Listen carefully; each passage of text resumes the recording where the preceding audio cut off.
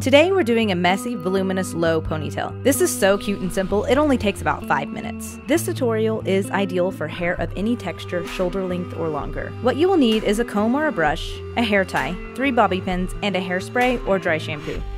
Before we get started, let's prep the hair. I like to use a dry shampoo powder because it leaves your hair with a dry, matte look with a textured grip as opposed to the shiny, sticky feel of a hairspray. I'm going to leave my bangs and a little bit of the hair around my face out. Take your first section about an inch wide behind your bangs, or wherever you want the volume to start.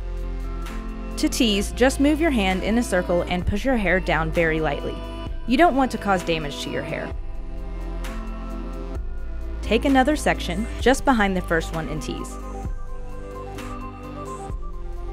Take both sections and backcomb them together. For even more volume, take a third section and repeat the process. Take as many sections as you want until you've achieved as much volume as you desire. Now take some hair from the sides, leaving a little around the face.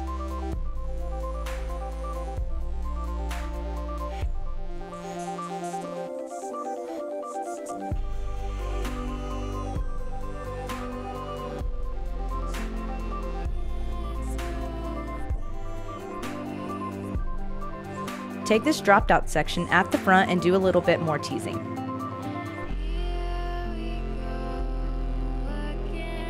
Don't worry about teasing it too much, you can always smooth it out. You are the master of your hair.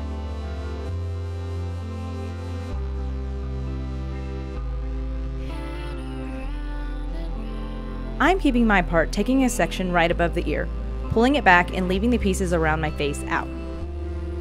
Take the hair from the right side and pull it over to the left, wrapping my hair together to make a tight hold. Now bobby pin the left side first, going at a diagonal. Try to hide the pin under the hair.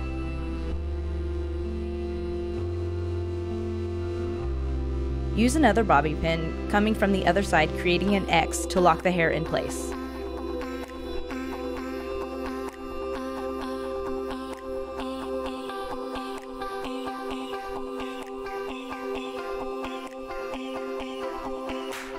Tug on the top of your hair for a looser, messier look. Now pull up the rest of your hair to where the bobby pins are and tie with a hair tie.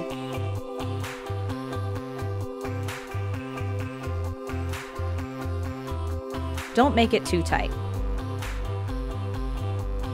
At this point, you can pull some pieces out or use a comb to give yourself some more volume. Finish it off by taking a strand of hair and wrapping it around the hair tie and securing with a bobby pin. It's a small touch with a big impact.